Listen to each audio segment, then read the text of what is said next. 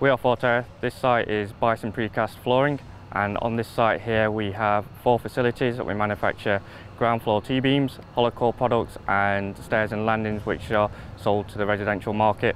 So part of the process for manufacturing T-beams is that we use 5mm intense wire.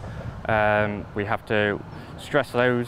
When the wires are being stressed, they have a tendency to potentially slip, or if there's deficiencies in the wire themselves, they may snap.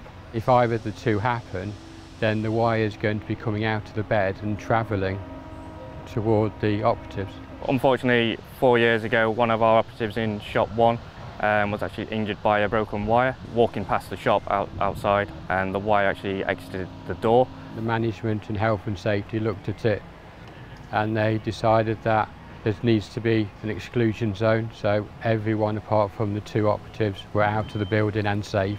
Part of that stressing process, we have to have individuals in the shop to make the bed safe and lock the beds in position once the stressing process is done.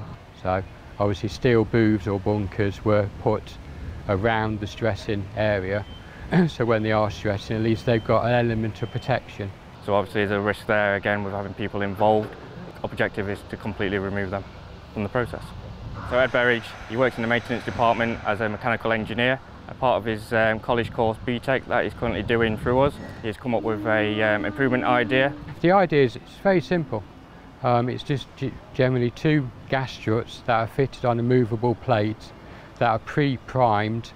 So when the stress head has finished its process, the 2 steel pins that currently the operatives have to put in, the 2 gas struts will push the pin into position.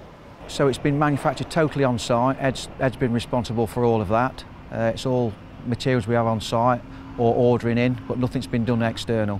What we're going to do is install HD cameras above every bed. The operator will go back to the control room, and then once he's happy, he'll be able to operate the stressing process. The operatives will be able to view what they would do if they're in the bunkers, so they'll be able to remove everyone out of the building. So we're currently implementing it throughout shop 1, and we'll look to then roll that out into shop 2, which is a very similar process, and then we have an extruded process in shop 3, which will then look to develop a different system to, again, with the same objective, to remove everybody from stressing.